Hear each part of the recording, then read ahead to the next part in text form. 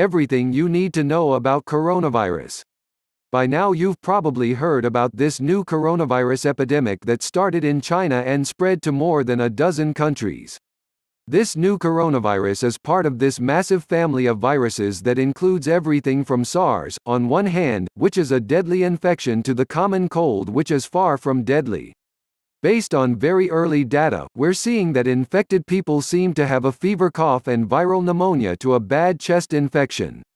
It seems a little bit different from what we saw back in 2002, where people were more likely to have a sore throat, a runny nose, and diarrhea.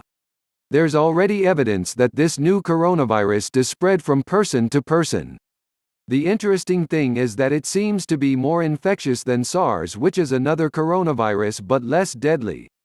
So now we think that the death rate from the new coronavirus is around 2.5 to 3.5%. For SARS it was in the double digits, it was at least 10 or 11%.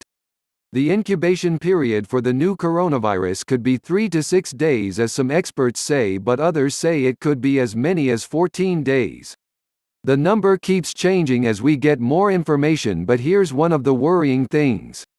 It looks like some people with this infection were contagious even before they had any symptoms themselves. If that's true, that can make it trickier to get a handle on the epidemic. So, what do you need to do to protect yourself? The answer to that really depends on who you are and where you are.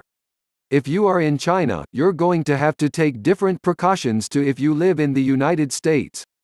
So far, the guidance for Americans is to practice good hand hygiene because we're in the middle of flu season, and you should get your flu shot because flu kills tens of thousands of Americans every year. And go to websites like cdc.gov or the WHO website, and they will have to have a guide for you that is updated day by day. This new epidemic is serious, but here's the thing: as this new virus spreads, so does misinformation about the virus, as well as a spread of fear and panic. If people get really scared during an epidemic, one thing that they might do is descend on their local hospitals, using up resources and packing the place. When really the doctors there need to focus on the people who are seriously ill. What you need during a public health crisis is information and calm, and it's very frustrating to see on social media that there are so-called scientists and people who should know better, really inciting panic and fear among the public. There's misinformation spreading right now about the new coronavirus outbreak.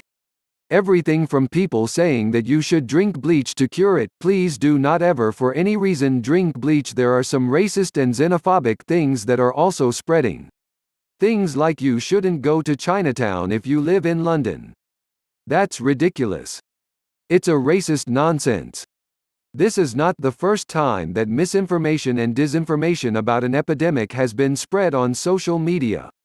We saw this in 2014 to 2016 during the West African Ebola epidemic.